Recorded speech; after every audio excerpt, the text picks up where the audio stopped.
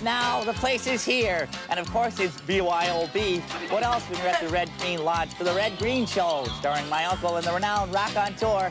Well, he's a bit long-winded for my liking, but Pierre Burton wanted way too much money for what we wanted to get. Anyway, the owner of the Red Green Lodge and the star of the Red Green Show, Mr. Red Green.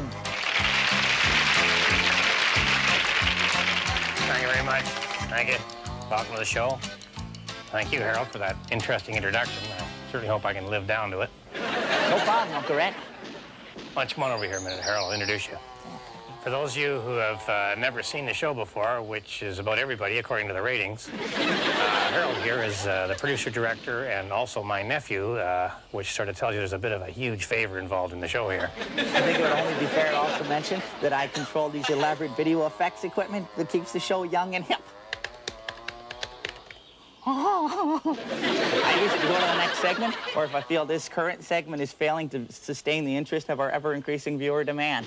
Yeah, but not right now, Harold, because you introduced me as a raconteur, and I have to raconte a while before we move on. Oh, okay. I'm just going to play with my axe a little bit while you recount, but I will be listening. Larry, you hear me, right? Okay. All right, well, up at the lodge last night, it was getting late, but we didn't really want to go to bed, and there weren't enough dice for Yahtzee. So we decided to have a Whittling contest. Oh, sorry. Oh, was that you, Larry? All right, so we all went out looking for a piece of wood that we could carve into something, and we said that 11 o'clock would be the cutoff. You had to have your entry in by then, and first prize would be that your entry didn't go into the fire. Harold, you took us into the next segment. Oh, sorry, Uncle Red. Larry, don't.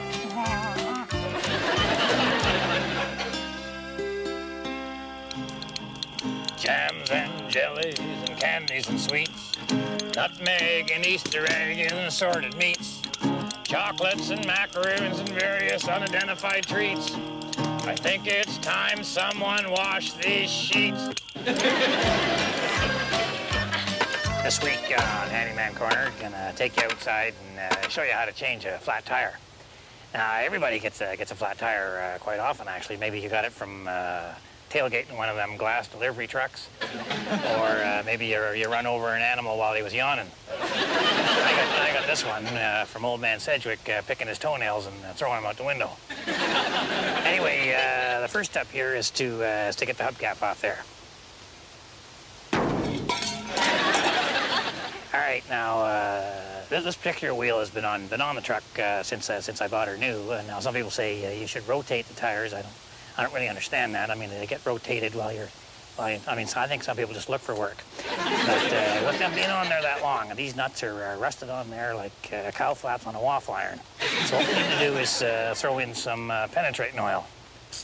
And I say, you know, if you're going to put penetrating oil on it, there's no sense being skimpy, holding back. You got to really, really soak it in there. And you know, we like soaking things in up at the lodge. I mean, for the price of a can of this stuff, you know, it's very, very cost effective. I love the smell of this stuff. You know, it's starting to loosen me up a little too. Excuse me a minute. All right, now. Maybe I use a little too much of the penetrating oil there. Anyway, that's it. Now we got to loosen off the nuts here. All right, that'll do her. Now I got the tire iron. Put the tire iron on there, and it's a simple tool, but it's a useful tool. I like my brother-in-law. All right.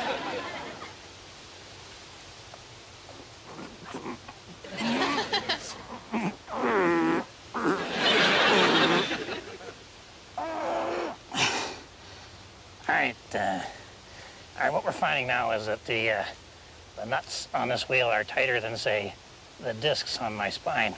So we got to switch to the law of the lever, which is it's not working lever. All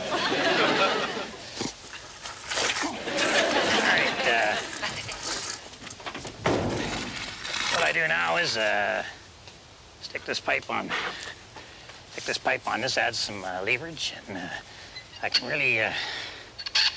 really horse this down now.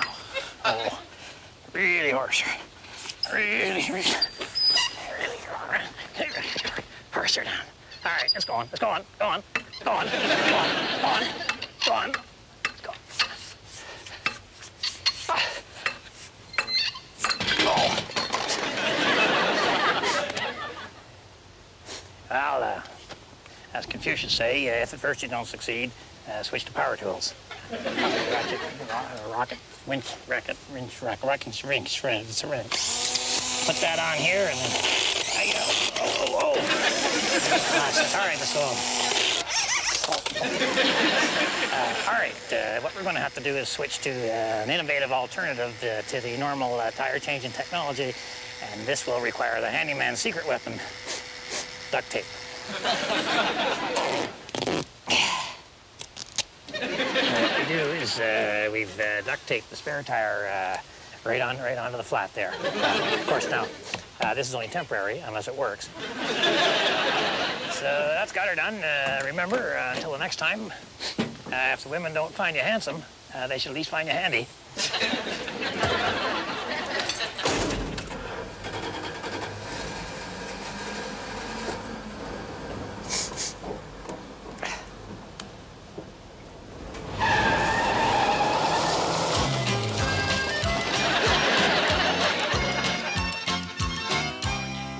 We'll be right back with the results of the Whittling contest.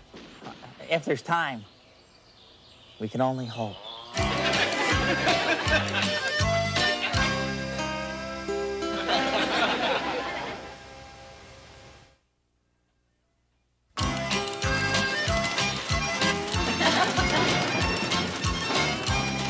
It is spring.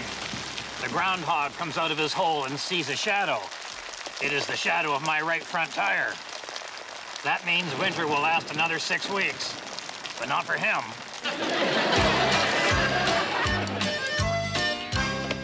So, as I was saying earlier, we had the judging for the Whittling contest at about 11 o'clock. Stinky Peterson went first. He held up a tree branch that he'd carved out of the coffee table. Did a heck of a nice job on it, too. And old man Sedgwick got up, but he didn't have anything to show because he thought we'd said whistling contest.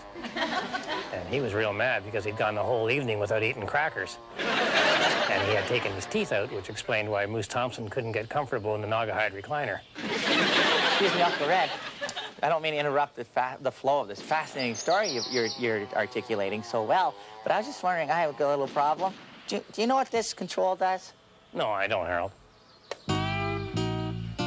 It does that.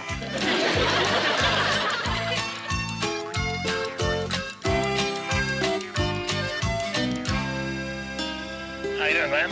Hello, Red. Yeah. How'd you like to take a ride in the RV? Dolores is all ready to go. Dolores, are you taking the ex-wife? No. My RV is Dolores. My ex-wife's name's, something else. Anyway, she's all gassed up, oiled up, washer fluid up, battery acid up, ready to go. Oh, my God. When I get going, we can just jump on the road. No, can't do it, man. I'm kind of tied up today, but I need this outboard motor fixed, you know. Oh, well, Red, geez, I'm a little busy, Red. Oh, man, I'm really strapped. I need this. I need this done. Well, I got a lot of jobs to do, Red. You're gonna have to take a number. Well, all right. Where's the numbers? Oh, right, yeah, that's the first job I gotta do is find a place for that rack with the numbers. Well, maybe you could just take a quick look. See, I think it's kind of, the pull cord, I think it's come off the wheel. See, she kind of... Right, yeah. Like that. Yeah. Well, a new motor's gonna cost $1,200, Red. Yeah, well, I was kind of thinking we'd just get this one fixed. We're a little strapped for cash up the lodge. Oh, right, okay. Well, you better grab my tools.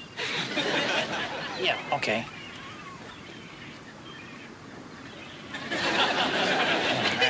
All right. Oh, that's not good for the motor, Red. Okay. Watch the RV. Yeah. What do you suggest? Oh, I'll get an apple box here, Red. Yeah, that's what great. we'll do. Okay, And I'll just, great. Oh, great. Oh, thanks a lot. That's great. That's super. Out. That's super. I'll just get pull cord. I thought you were going to get my tools. Oh, yeah. All right. Okay. Can you grab me a root beer in there, Red? Yeah, sure. Boy, it's not one thing, it's another in this business. If you're happy and you know it, get up out of your chair, get in your car, and get the hell away from here as fast as you can. If you're happy and you know it, get up out of your chair, get in your car, and get the hell away from here as fast as you can. Out of here. If you're happy and you know it, get up out of your chair, get in your car. All right, get in it. Get in it. Don't Hell sit away from there. here as fast as you can. Quicker than that even. All right, that went well.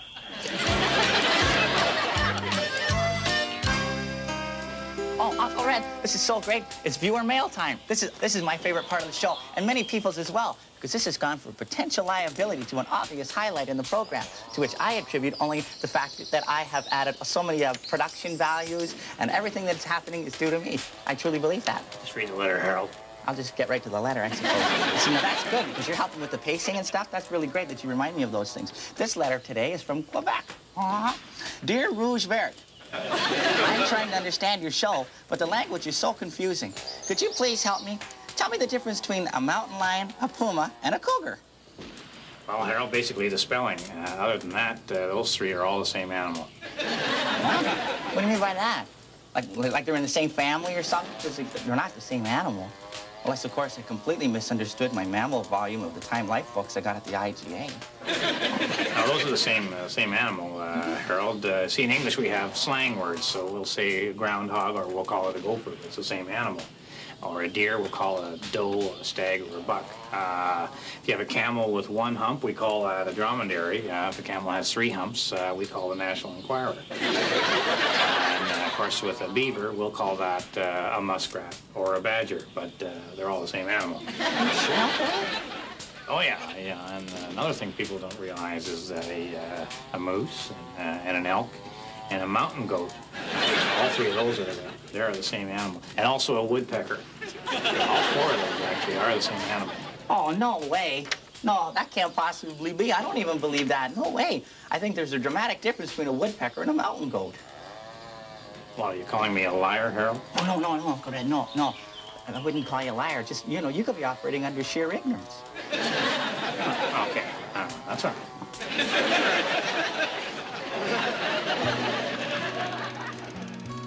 Something a little different on the adventure with Bill this week. Bill thought he'd show you that he's a bit of a sport, a bit of a natural, well, not really natural in anything, I guess, but he thought he'd show you about water skiing. I think maybe cleaning off the dock might have been, well, Anyway, he gets himself set up there. This is the way he's going to take off a little bit. Now, he wanted to explain to me the hand signals. Speed up, slow down, go straight, turn left. I got bored with it anyway, whatever. And then this stuff, I'm just as glad I missed on it. Anyway, he's all set, throws the rope in, and gives me the signal. And I love this part. I just love just giving it the gas. And, yeah, now there you are. And, oh boy.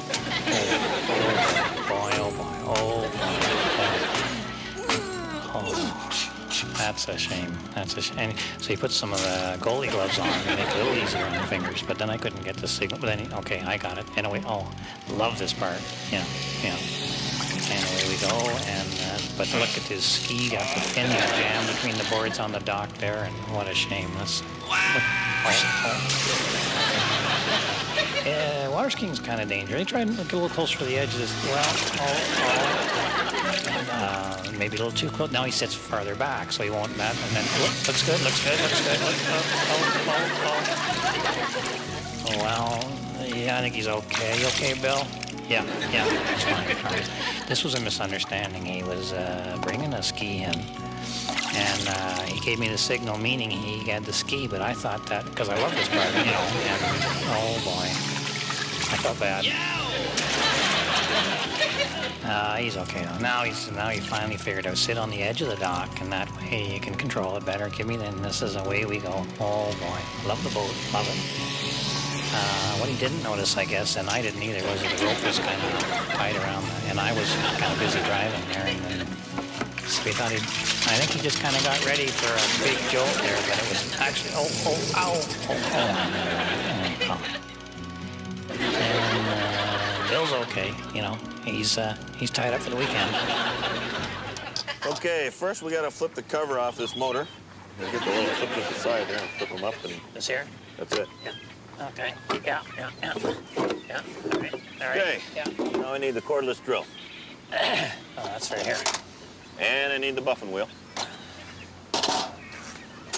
Okay. Now I want you to slap these together. Okay. This just, that little deal goes through here and clips in. Is that how she works? That's it. Yeah. Okay. All right. Now, can you take that up to the front and just buff the bumper while I fix the motor? You want me to do that? Well, Red, I'm taking time off from cleaning the RV to fix their motor. Fair enough.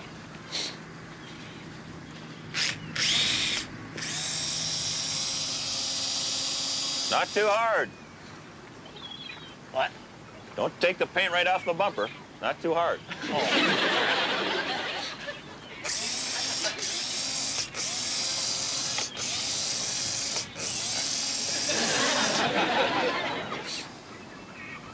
How's it going? Oh, just taking a break, letting the lubricants get to the bolts. All right. I'll just go finish up then. Yeah, just get underneath. Can you get underneath? I like it nice and clean underneath. Yeah. That road line gets up there. Yeah.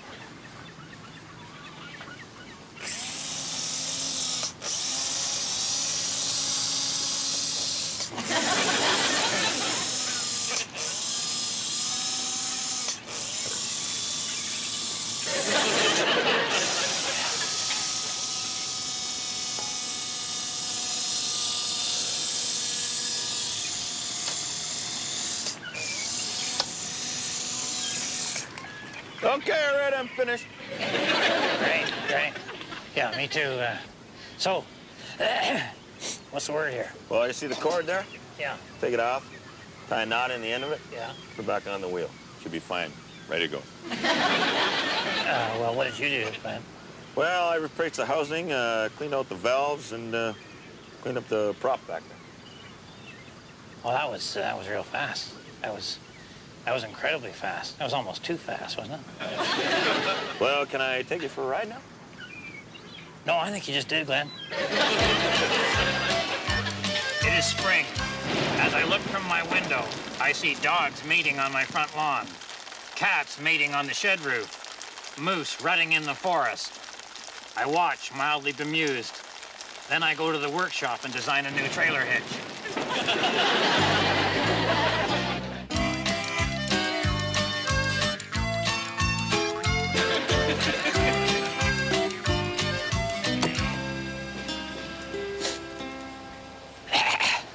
I have a dream. I have a dream. Do you know who said that? Larry Hagman. Hey, watch it, Red! No, I have a dream was said by Martin Luther King. I have a dream, too. It's a dream of where I'm running down a hall, and I'm naked, you know, and I'm being chased by all these people. People of different creeds and colors and sexes and income brackets and sexual orientations. It's huge. There's a lot of people chasing. It's like a stadium emptied on me or something. Does the story have a twist ending, Harold? Like, you know, for example, a point? Oh, yeah. Yeah. I just think that people shouldn't be judged by the color of their skin or the shade of their skin or the condition of their skin. So my point is, I don't like being called zit face. You're sensitive, Harold. Yeah, but no, because I don't think you should make fun of pimples. Because acne is only one letter different than acme, which is like the best. Or one letter more than the word ace, which is numero uno, also the best. Yeah, oh, I agree with that, Harold. I think your pimples are the best I've seen. Exactly.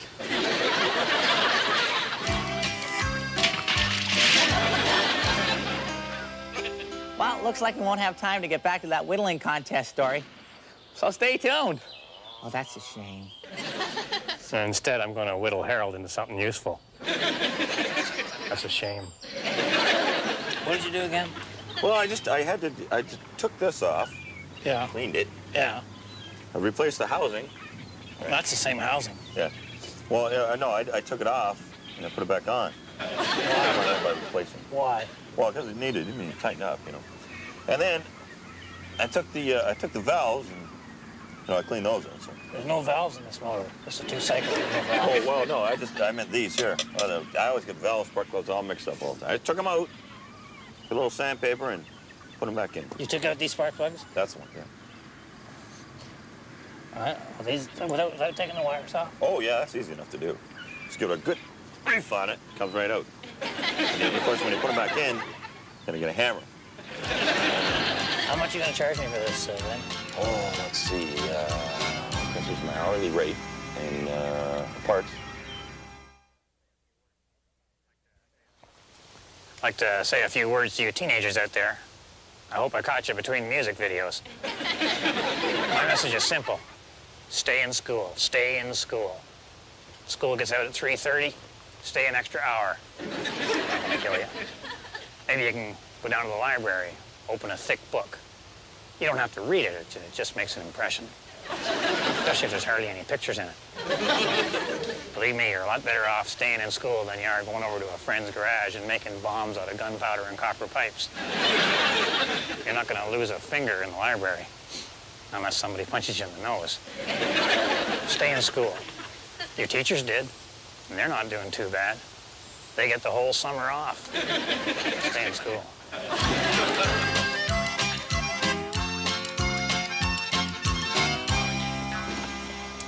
So anyway, 11 o'clock rolled around, and it was time to add up all the votes for the Whittling contest, and golly, we had a 6-way tie until we decided that you couldn't vote for your own. And then Buster Hadfield come in third. He had whittled a cane out of a 60-foot oak tree. And then Stinky Peterson took second prize with a dinner plate that he'd whittled out of the outhouse door. Actually, he would have won, but the food kept falling through the moon-shaped hole. But the big guy, Moose Thompson, took first prize when, in an attempt to carve a big block of granite, he had whittled his whittling knife into an ice pick.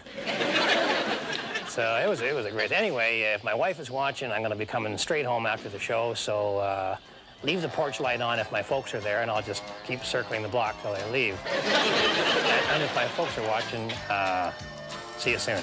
Thanks a lot for watching, and on behalf of myself and Harold and the whole gang up here at the lodge, keep your stick on the ice.